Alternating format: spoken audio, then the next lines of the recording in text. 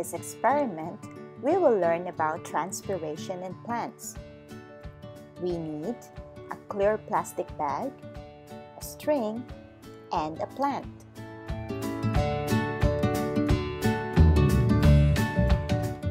What is transpiration?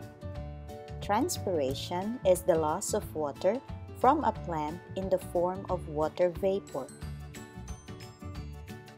How does transpiration happen? First, water is absorbed by the roots from the soil and will be transported to the stem, then to the leaves. The water will be converted into gas through the process of evaporation.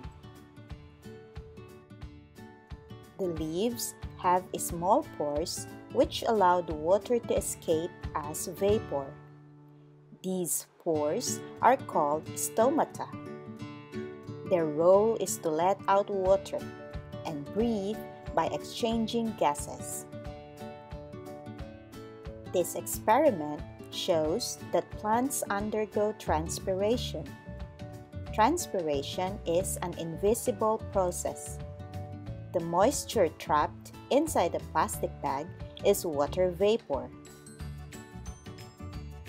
So, why is transpiration important to plants?